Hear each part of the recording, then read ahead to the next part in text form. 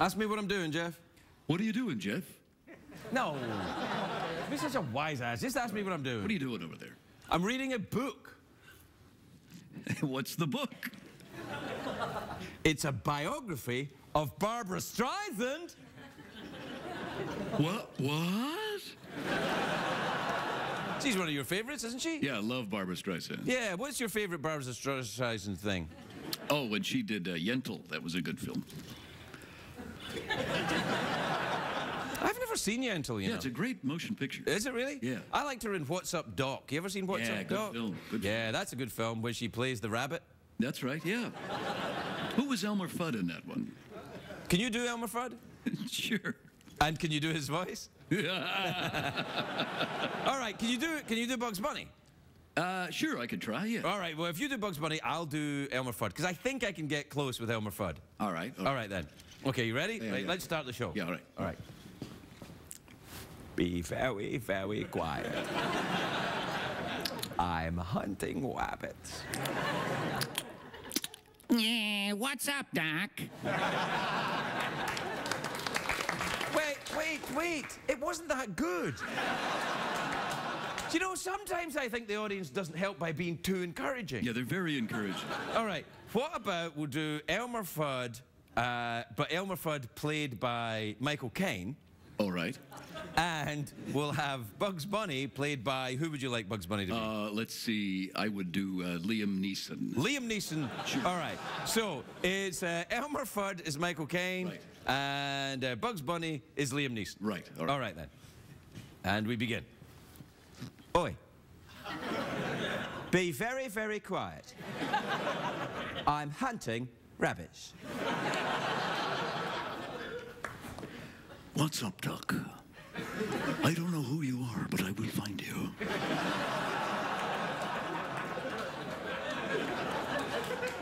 You what? Bugs Bunny. What? I said, my name is Bugs Bunny. Why? Can I ask you why you're talking so quietly, Liam Neeson? Liam Neeson? Because there's no time.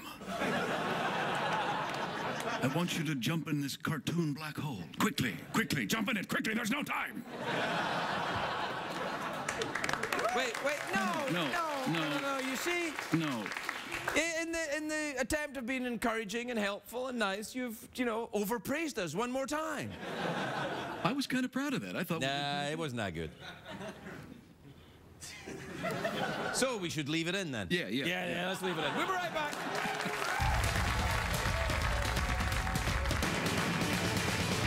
It's hard to stay up, it's been a long, long day, and you got the Sandman at the door.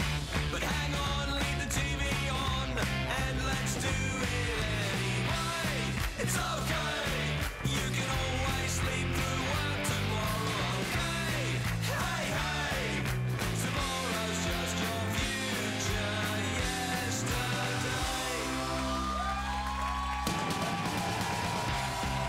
The Late Late Show with Craig Ferguson, sponsored by University of Phoenix. Let's get to work.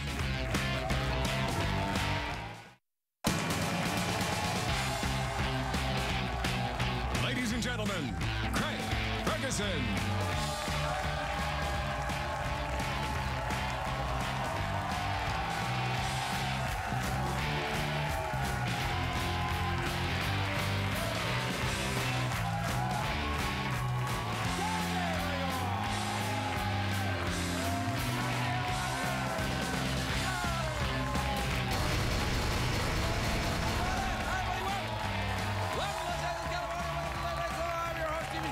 Thanks, everybody. Thank you.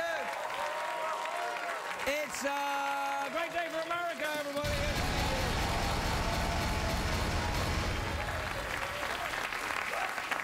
It's a great day for New Zealand. They've managed to stop some contraband getting into the country. There was a man, this is a story that's really happening now. A man was traveling to New Zealand and was stopped trying to enter the country with an 11-inch donkey penis. You know, it was in his luggage. It wasn't attached to the man. Like, people did... like, the security guards didn't go, wait a minute, pants off, mister. Oh! Like the guy had big ears, and he was like, passport, please, mate. No, he had apparently a donkey penis in his luggage. That's not a euphemism for anything. I'm not saying anything else. That's what I'm actually saying, the thing that actually happened. He had a donkey penis in his luggage, and officials confiscated it, and the man was very upset. And I'm thinking, not as upset as the donkey.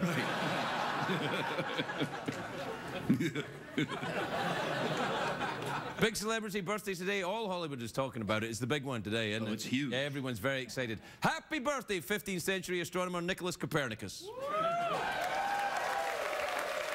Yeah.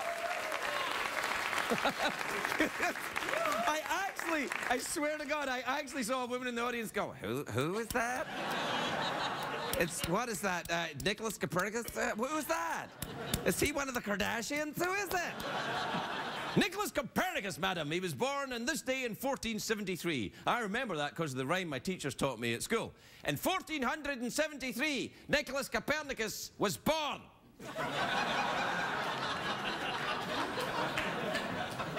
You will be a failure, Ferguson. And they were right. Nicholas Copernicus. You sound like Paula Abdul. Thank you. Nicholas Copernicus is considered the father of astronomy. I know what you're thinking, Craig, you can't do a monologue about Nicholas Copernicus. That was Jay Leno's signature bit. That's true, but Leno is gone now. That's why he was fired, I'm thinking, because of all the stuff he did about Copernicus. Hey, Copernicus, hey, Copernicus. Copernicus studied the heavenly bodies, right? That's cold, Jay.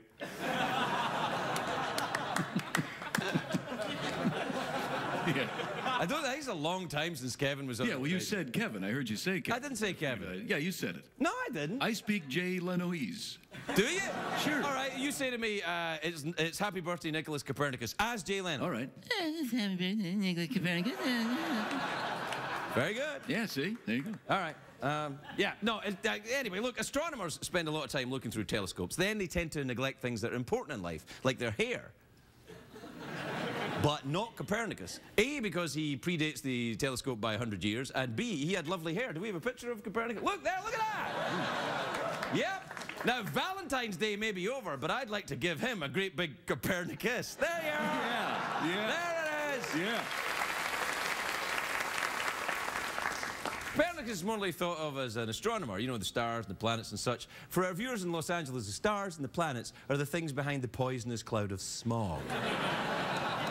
But Copernicus wasn't just an astronomer, he also practiced medicine. You know, that's true. Yeah, but he didn't have a license. He practiced medicine without a medical degree. He was like a 15th century Dr. Phil. He was that guy. Oh, hey, wait a minute. I'm the one that's not a real doctor. Me! Well, I can't say that, but it's true. Anyway, you know what's amazing about Copernicus? He made his discoveries 100 years before the telescope was invented. That's how future civilizations will look at people in the 1980s. They'll be like, they looked at porn before the invention of the internet.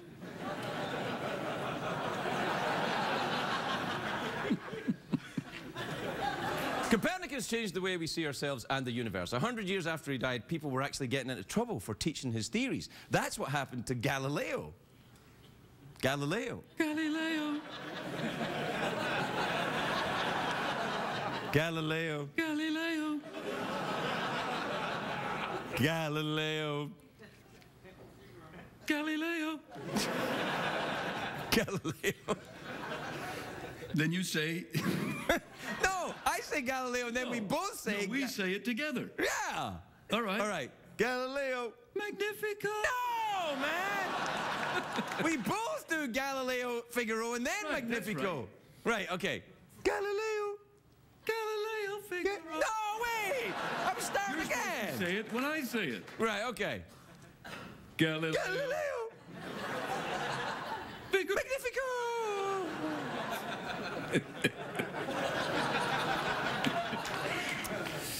Pretty good show tonight, isn't it? Yep. Strong. Yeah, gonna be a good one. We'll be right back, everybody. We'll be right back.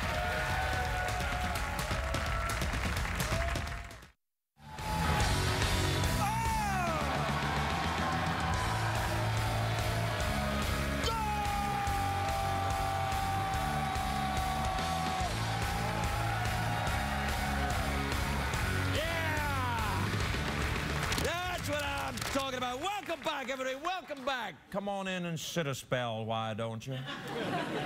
Come on. Show me your genitals. Well, you went right for it. Yeah, I'm sorry.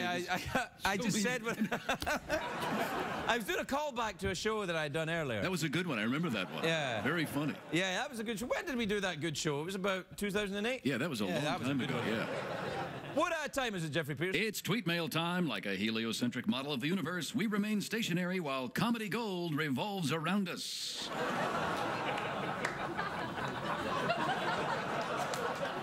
It's Copernicus. Yeah, no, I get it, man. Yeah.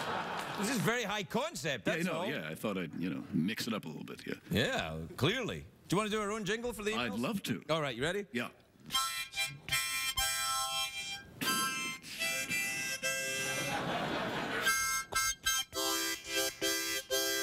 Sounds a bit like Kraftwerk, actually, Really good. doesn't it? It's really yeah. good, yeah. Yeah, yeah.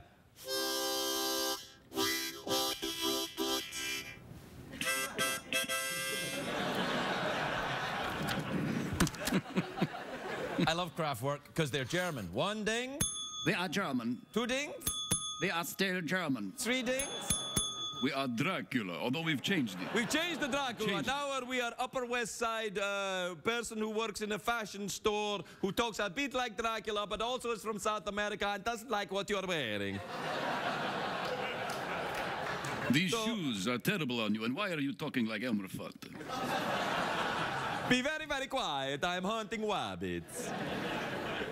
What the hell's going on? I don't know, man. I like it. No, I don't like it. 4 dings. Italian Bill Clinton. What's the come and the go? And I'm not doing 5 dings because that's room service. I don't want to talk to that guy. We got some bad blood with Jerry. No, I don't want to. I don't want him to call me. I don't want it.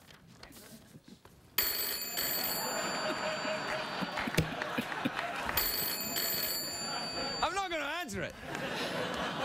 I'm going to let the machine get it. Hello, this is Craig.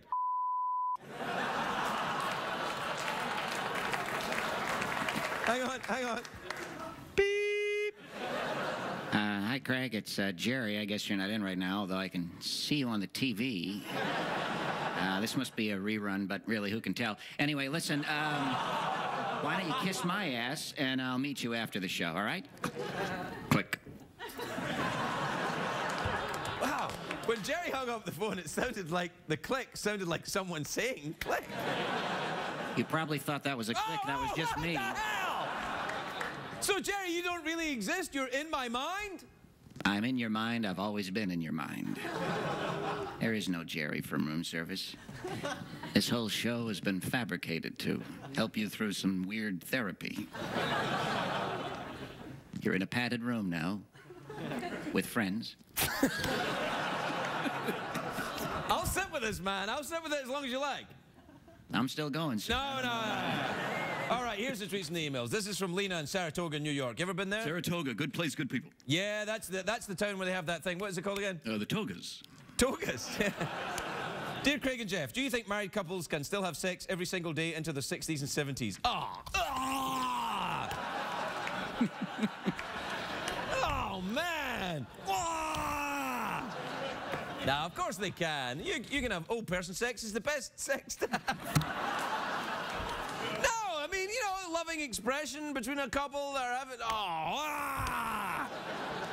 No, it's fine. What do you think, Jeff? Fine, yeah. Most of our demographics probably having sex right now. I think about that sometimes. I think about some people have probably got this TV on and they're having sex.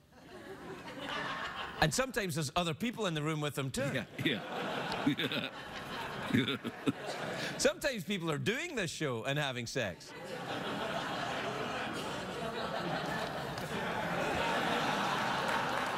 All right, this is from David in Quincy in Massachusetts. I don't know if you can tell, but David is what is that, Jeff? That's a cockatoo. Cockatoo, yeah. I wasn't sure if it was a parrot or cockatoo, but I know that you've been around a cockatoo, so you... Yes, I have. Yeah. Yes, I have. So... Yeah. This is, I don't know what is going on with you guys. Don't know. Anyway, David says, Craig, do Alfredo and the Shy Guys have some nice bouncy music to put us all in a good mood? You got some nice bouncy music, sure, Alfredo? Yeah, here we go. 1, 2, 3, hey!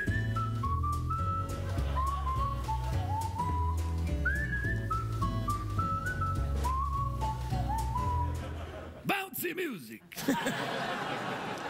Thanks. Of course, there's Alfredo Sauce and the Shy Guys. They're too shy to come out from behind the curtain. Just give us a wave or something, Alfredo. Yeah, sure. Just a wave. Hey, everybody. There you go, Hey. yeah. There you All go. right.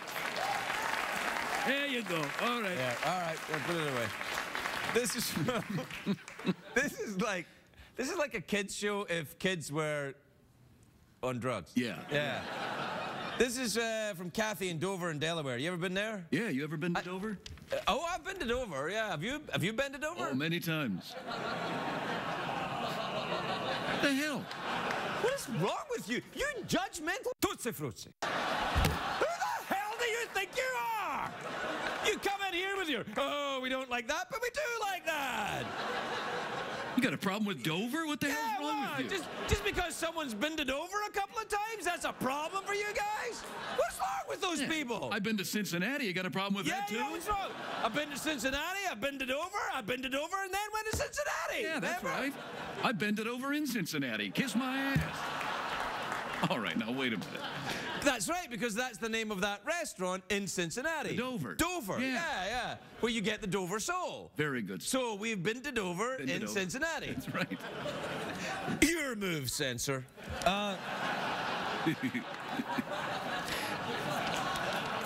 This is from Matthew in St. Paul, Minnesota. He says, Craig, what's Jeff like to hang out with on the weekend? I have no idea.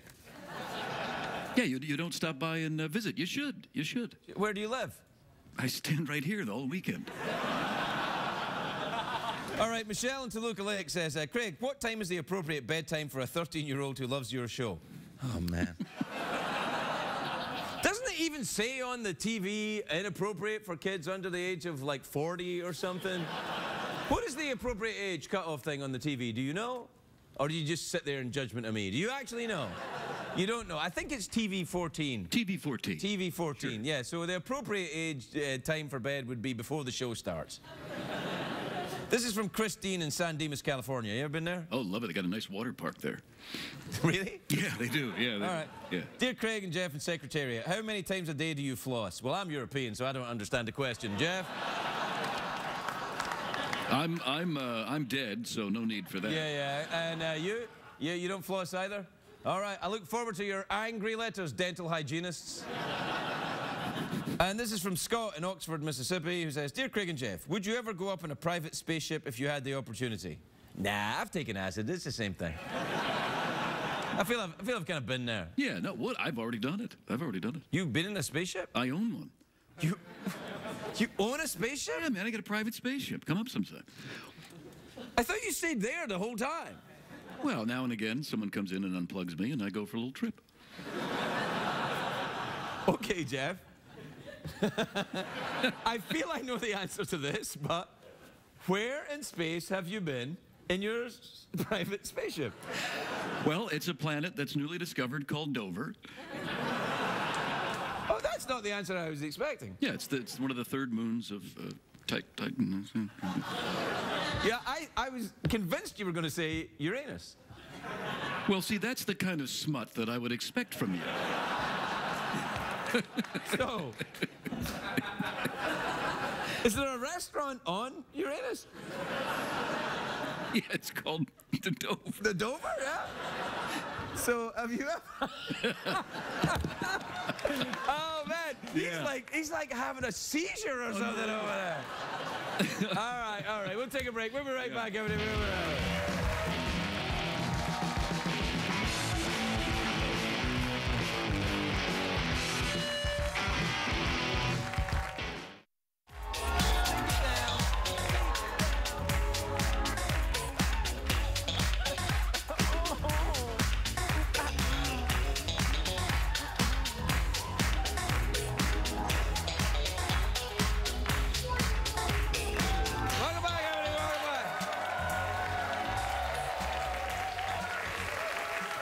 My first guest tonight is an Oscar-winning movie star. His latest film, 3 Days to Kill, is in theaters on Friday. Take a look at this.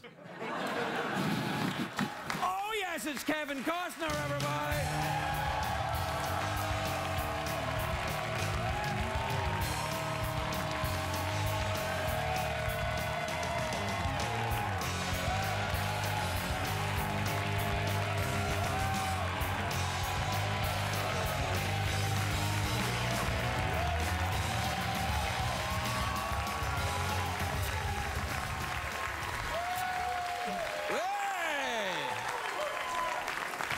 What's up, big time? You're looking good, looking Thank you. relaxed, looking like... May I touch your... Wow. Perfect. Is that... Perfect. What a good start to this whole thing. I mean, we're already... Yeah. I mean, we can keep going. Now, what we do in my country is now you touch my leg. That's all. That's a good. Yeah, what we do in my country. Yeah. A good around the corner. How you doing? This is a return to the action violence gun movie, isn't it? Yeah, kind of. Yeah. I've kind of made my living making all kinds of movies, and I like that. I mean, I think one of the nicest things for me is when people do come up and say a movie that they like. I never know what's going to come out of their mouth, and I'm kind of glad that my career didn't drill down to a certain movie. No, I mean, you've made like some of the most like significant, and I think my own like love of movies like Untouchables, Field of Dreams, I mean, like Dances with Wolves. These are like huge movies. To have one of those in a career, it would be spectacular. To even work with Sean Connery once, for God's sakes. I'll say this.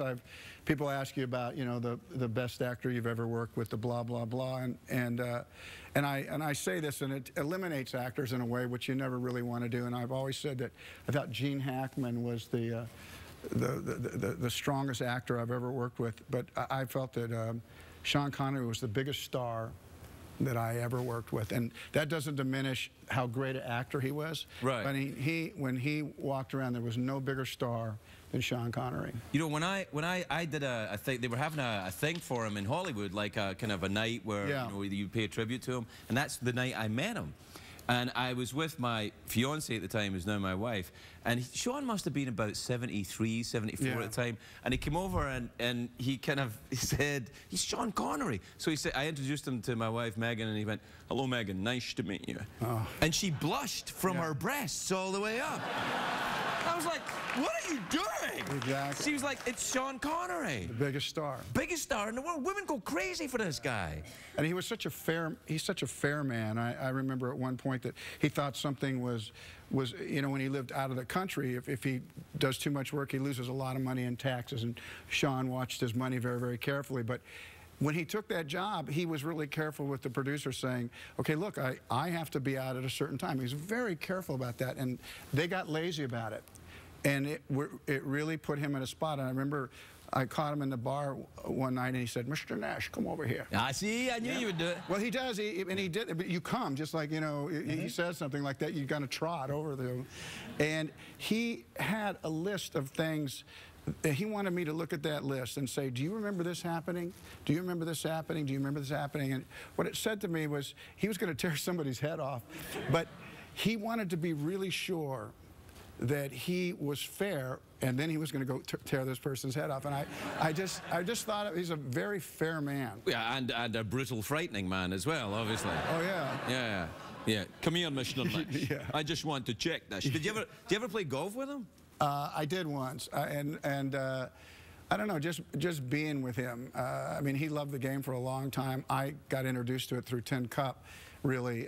Before that, I might have maybe played once a year with the father-in-law, and but see, he loved it so much, and just being with that guy was.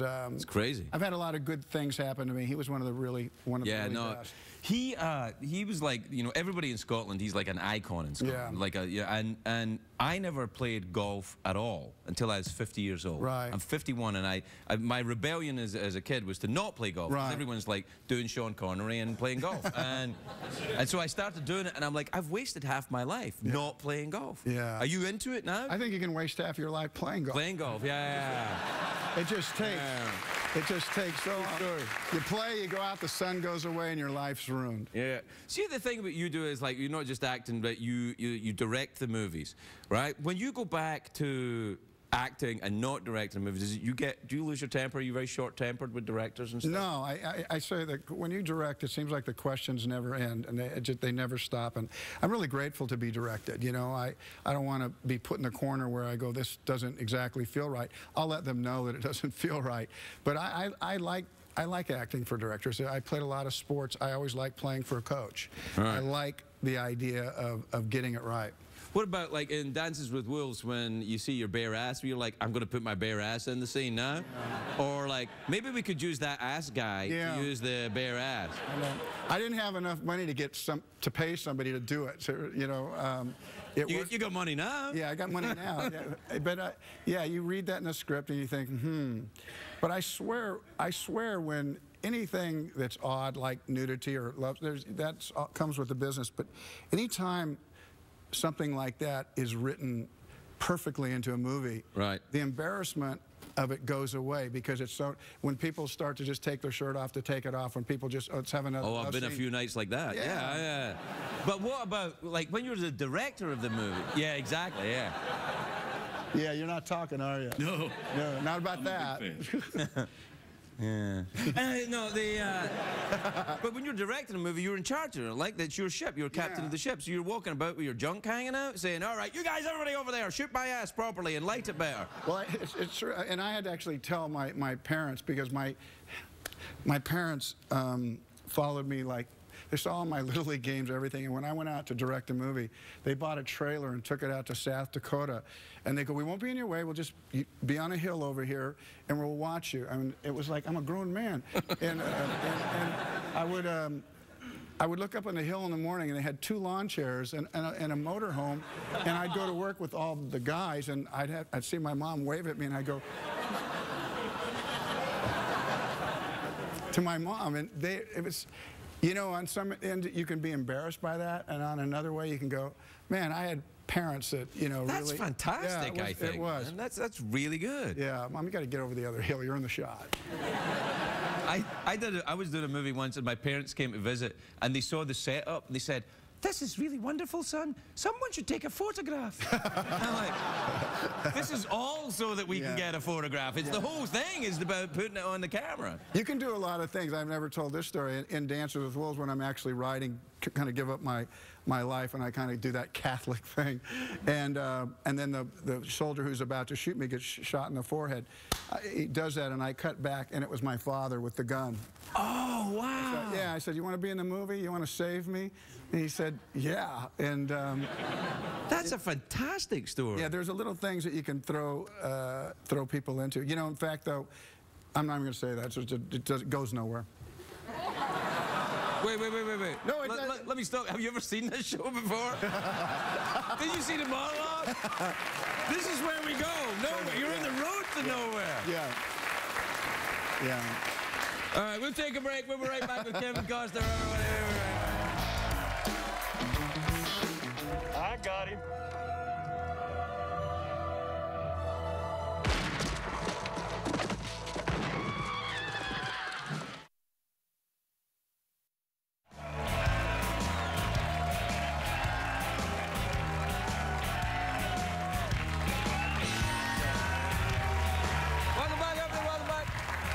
Kevin, you've been a big movie star for a long time now, right? Agreed? Yeah. Are you in therapy at all? No, I'm not. Well, now is perhaps the time. All right, here we go. All right, then. So, Kevin, I see you're wearing a hide trouser. What are you trying to hide in your trousers? Would you ever get therapy? Are you kind of that? See, just a second. Nothing. Oh, I don't know about that. Yeah. Would you ever get that? Would you ever investigate your own mind? Is it something that you think you would benefit from? Have you ever done it? No, I tried to teach myself how to go under hypnosis, just because I thought, you know, sometimes when you're acting, everything is there's just so much going on, and whenever you do anything, the best is when you're the most relaxed. And I thought, maybe if I could just take myself under and get rid of all the distractions. It never worked, but I've kind of searched around how to do this job, you know. Oh, you're not bad at it. Thanks. Yeah. Hey, I think you may work out. The movie is 3 Days to Kill. Kevin Costner. It opens on Friday. It opens on Friday. Kevin Costner, everybody. Kevin Costner.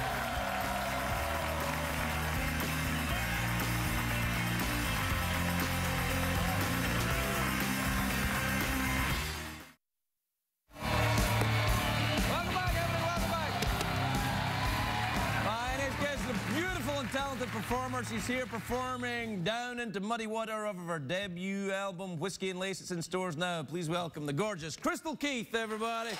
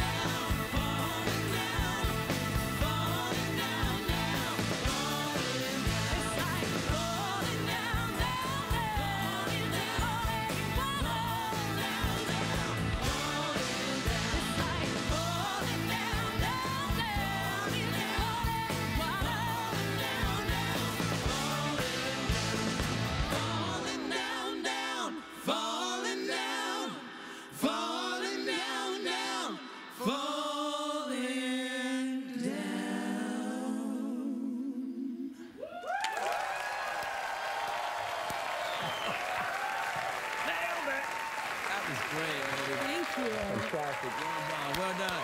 Krystal Keith, everybody. We'll be right back. We'll be right back.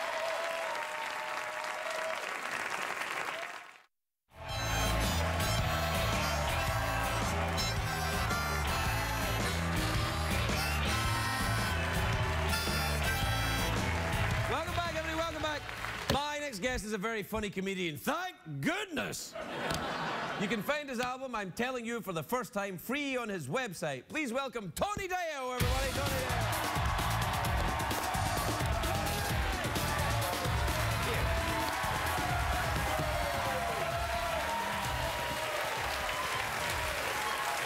Thank you very much. Fantastic. Thank you. I am very excited to be here. I have been traveling a lot. I was in a hotel a few weeks ago. They had one of those memory foam mattresses. You sink into it, and it remembers your shape. Very comfortable mattress. I do not recommend it if you already have self-esteem issues about your body.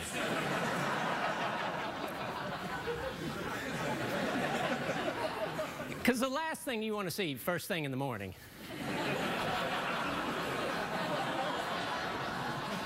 is that giant crater you left in the memory foam. It's not any better on skinny people. I wake up, looks like a Halloween decoration was laying there. Oh my God, I can see my rib cage. That's not healthy. We don't need memory foam. Not in America. We need forgetful foam. I got my scuba diving license recently. That was fun. We were in class. The teacher was telling us that if you're ever out diving and it gets cold, you can just pee on yourself. And it'll warm you up. I thought that was kind of disgusting. But then we were out one day. It started getting chilly, and I did it. The good news, it worked. The bad news, I was golfing.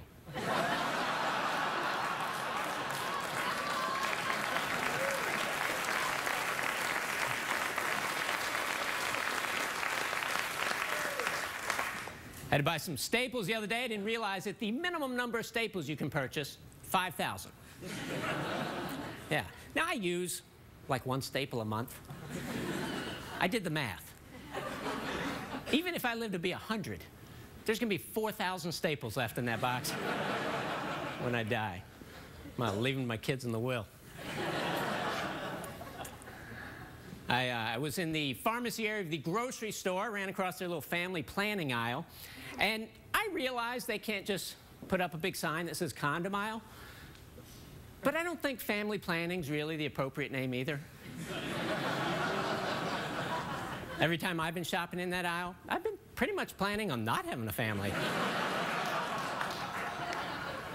I think that aisle should be called family prevention. And family planning could be the beer aisle.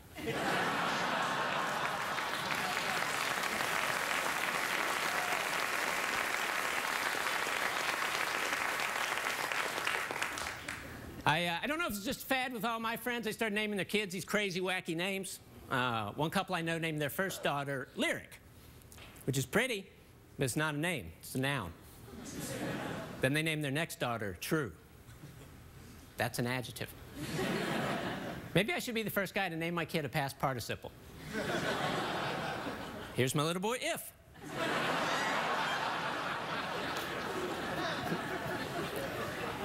And my other son, Y.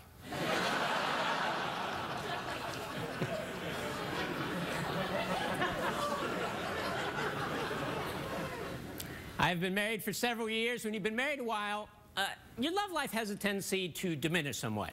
I didn't even realize it till I found myself checking the expiration date on a box of condoms.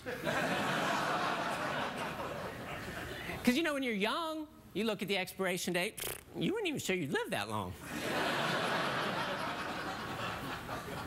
Now I get a box of 12, it's like October 2015. I'll see what I can do.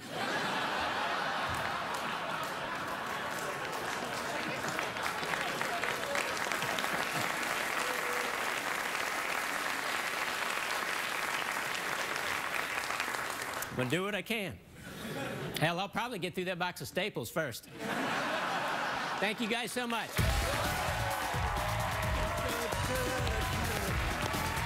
Nailed it, man. Thank you so much.